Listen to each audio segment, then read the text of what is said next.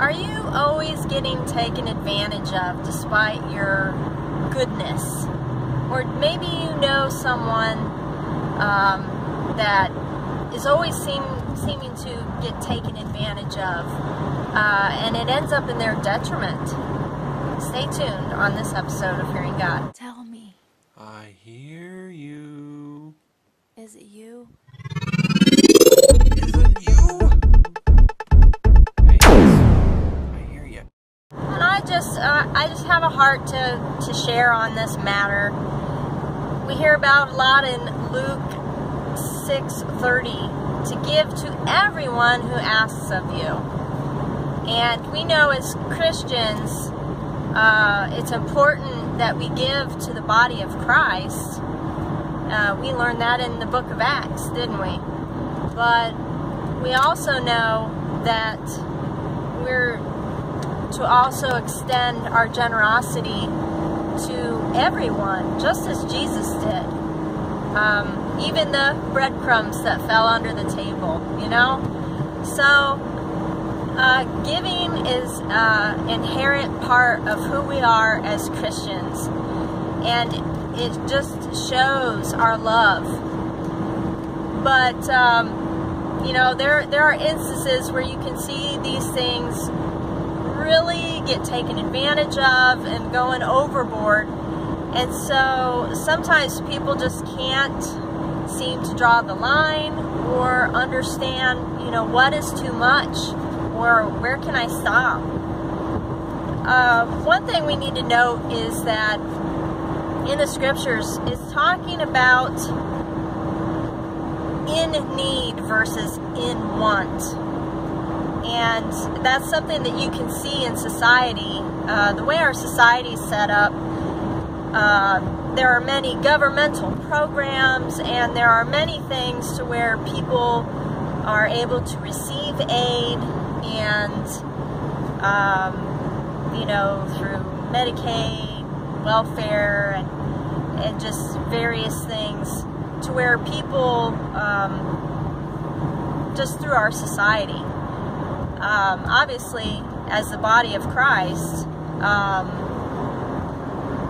who we hang out with is important too. So that would be a number one thing I would like to say is, you know, as you've been refining your life, are you hanging around the right kind of crowd? You know, are you hanging around with Christians and surrounding yourself in community and attending to their needs, or are you just kind of walking along and being buddy-buddy with just everybody? It's a little bit different with who we have the intimate fellowship with versus, you know, walking down the street. You know, the person down the street panhandling, if you know, they're like, I don't have a job, I need a car to go do this and this, would be a little bit different than if there's somebody in your church, somebody that you know, you fellowship with, and hey, you know, I need a car, you know, it's a little bit different there. So, how are you refining in your walk, and who are you fellowshipping with? Are there friends or people that drag you down into sin or bad areas that you just continue to hang on to, and people like that maybe take advantage of you? When you are in fellowship or you know someone, you know, you know their lifestyle and you know they have a vetted need for something, and so that your money isn't aiding and abetting sin. I mean, you would not want that. You would not want to turn around and see that person who took money or who begged for money from you saying one thing and then going down the street and smoking pot, you know. You don't want to do that. So this brings about a huge important thing it's what I use, is the Holy Spirit. That's something that you can know every single time. And I tell you what, I have a series called the Spiritual House Cleaning series on YouTube, and it goes through every point of access where the enemy can get in there, whether it's generational or maybe lies that you've believed, or maybe hurtful things have happened to you, and then you have a negative confession about it, and then you begin to cycle down into this rutted way of living, and then you just can't seem to get out of that rut. And one thing about a person that is constantly taken advantage of, that you can begin to note, is the cycle of your thought life. You have to begin to purify your thoughts on and just reflect on motives and intents. First of all, things that are with you. There could be ulterior motive within yourself of why you want to give. Is it because it gives you status or fame? Is it somehow calling attention to yourself? I can remember going to a church in the city, had someone from out of town come in, and a bunch of people went to it, and it kind of shocked me, and I realized that this person was kind of false, because at the end of the service they had some big thing about money, you know. Oh, you know, if I need 10 people giving $1,000 and blah blah blah, you know, some big shake and dance thing. And within, I knew by the Holy Spirit that it was not right. It was not right to pigeonhole people like that. The spirit about it was just all wrong. And so what happened is, there were some people, and I really feel like they were motivated by a kind of a prideful look at me thing, because they did not have the funds to donate, which is completely irresponsible. 1 Timothy 5:8, but if any provide not for his own, and specifically for those of his own house, he hath denied the faith and is worse than an infidel. I mean, that's pretty bad. Even in Acts 3, you know, Peter didn't honor the person's requests. They're sitting there begging for money, and Peter said, silver and gold have I none, but such as I have I give thee in the name of Jesus Christ of Nazareth.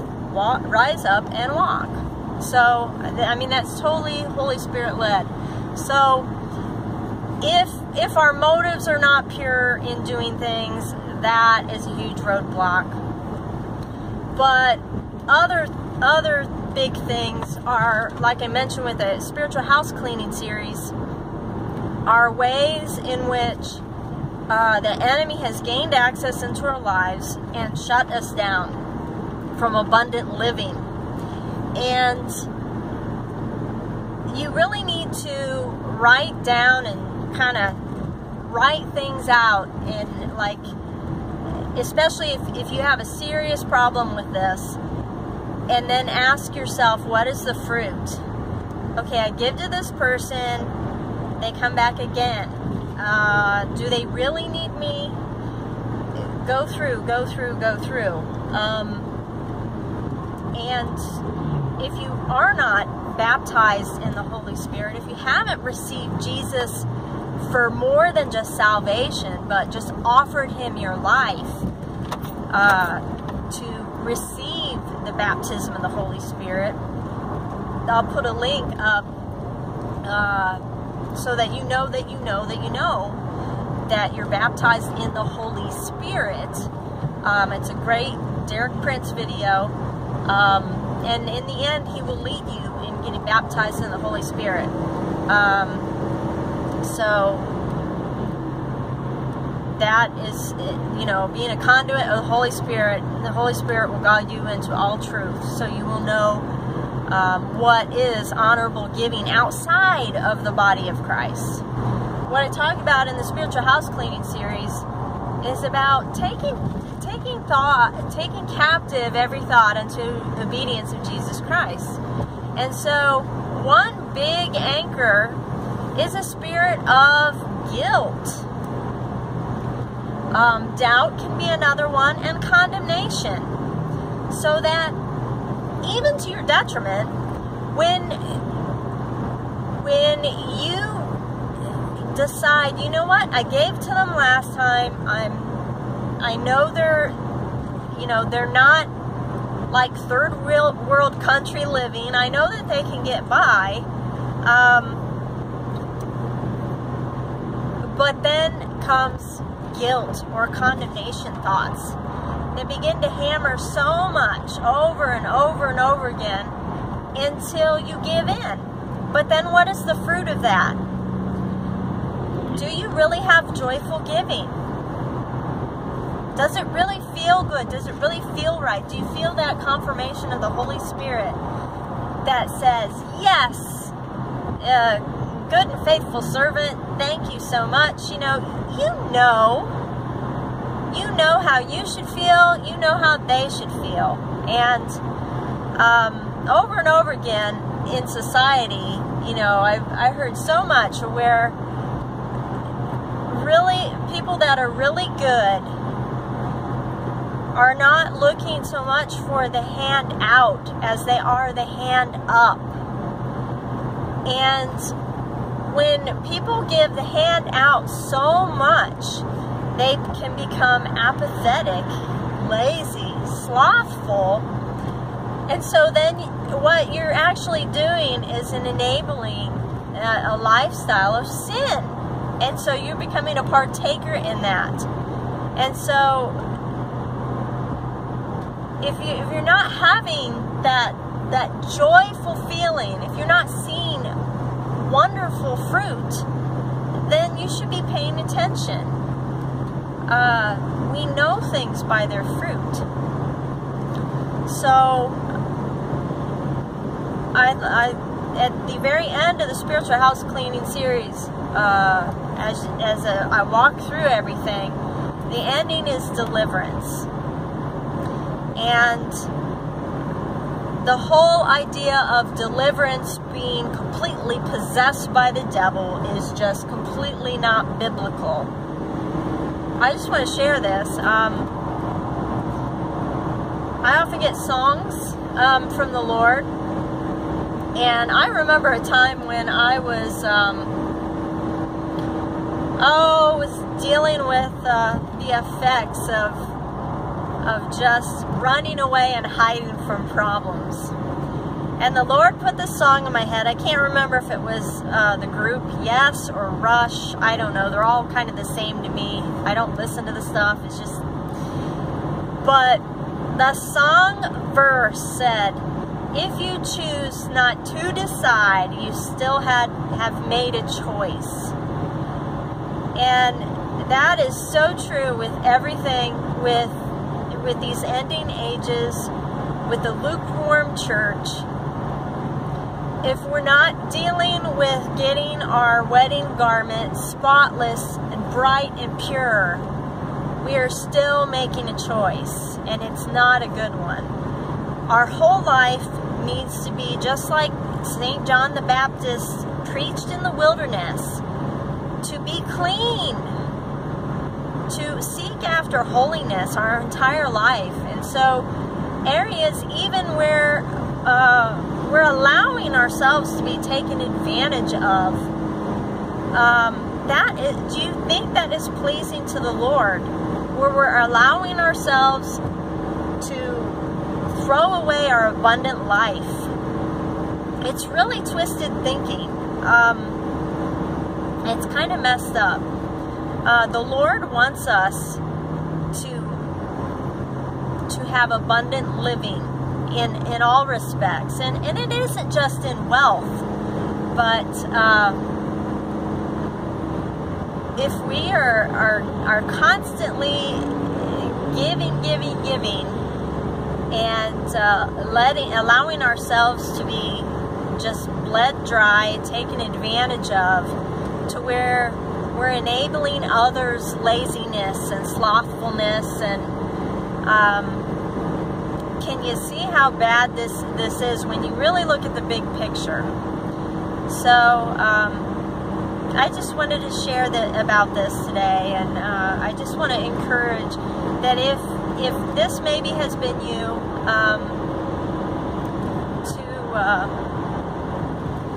just to begin to reflect over your life. Do check out the Spiritual House Cleaning series, please. I hope you'll check it out, because you need to be free. Well, if I was to add anything to what Freedom was talking about, is obviously, to pray before you give to anybody, because God has given you what you have to begin with, and we should always seek discernment and wisdom on whom we shall share that with or bless with. And sometimes, if you have that same person that continues to come back because they have that same issue, God may be trying to deal with them in a certain manner to expose something in their life that they need to correct or they need to address. And having a little struggle in their life may bring them to that understanding, bring them back to crying out to God. And sometimes we're not helping the situation by just kicking the can down the street per se. But always pray and always seek wisdom, because God knows everyone's need, and we shouldn't do it just to seek gratification within our life or stature or anything like that. Sometimes we like to twist the scriptures that, if I'm short on money, I need to give, because by giving, God will bless me. That's not scriptural at all. We've kind of twisted that around. We should give because God has given to us, and we want to help spread the gospel in some form or fashion. Lord God, we just come to you and we just ask for your hand upon us as we struggle to get over the oppression of being taken advantage of. Lord God, just reveal to us through the power of your most Holy Spirit those areas of weakness.